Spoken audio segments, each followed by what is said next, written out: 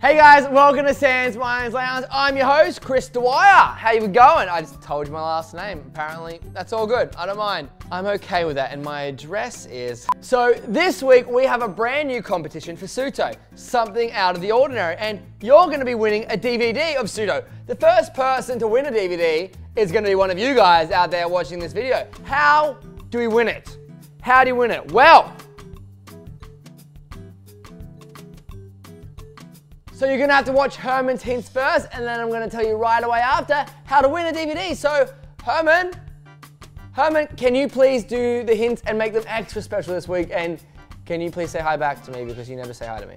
Thank you. Hey guys, welcome to this week's Herman's Hints, where I show you hints and tips for the everyday magician. Hear that range? It's like...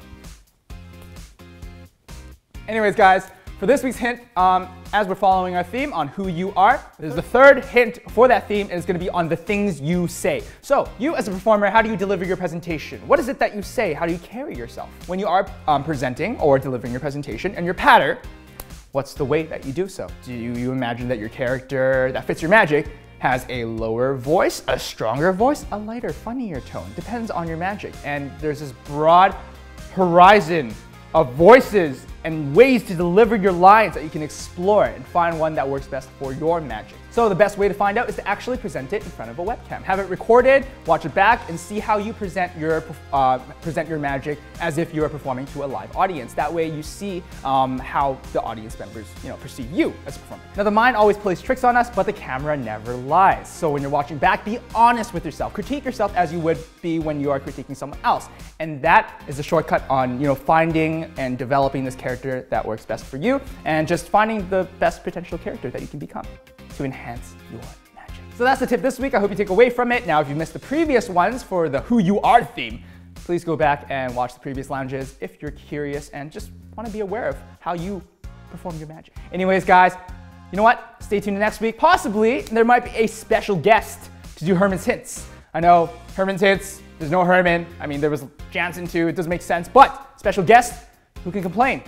I know you guys are gonna really enjoy it. Please stay tuned to next week. And guys, Chris, take it away. Take it away. Just take it. So I hope Herman's hints were helpful for you guys. Now, again, onto the competition, the main point of this week.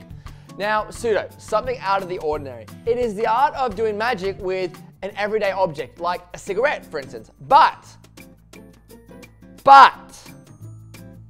not a cigarette you find on the ground that's used,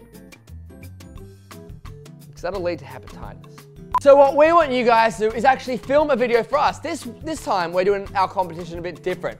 We are getting you to show us your skills. Now, what we want you to do is go to YouTube and reply to this video on YouTube with your own video titled SOOTO Competition. So S-O-O-T-O space competition.